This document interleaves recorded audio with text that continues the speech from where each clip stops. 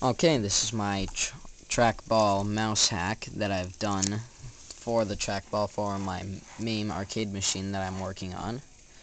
So, as I move around the trackball, you can see that it's moving around the mouse.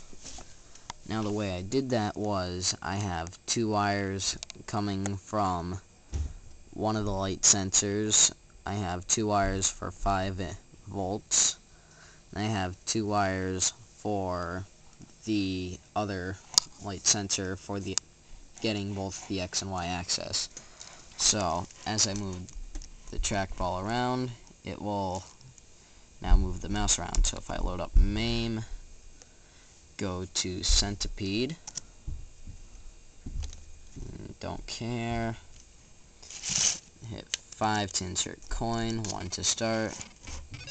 As you can see, as I move the trackball around, I move the little shooter around. There will be a link in the description on the website where I learned how to do it. It has some very useful tools.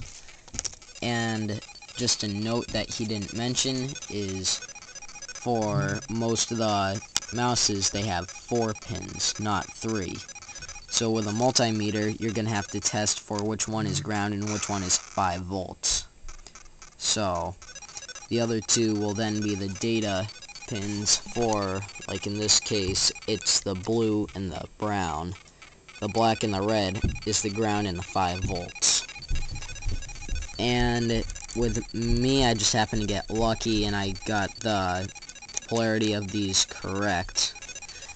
But if your mouse is going in the opposite direction than intended, then just swap these two wires around with the two wires that you soldered on the board. So any questions, just leave a comment and I'll get back to you shortly.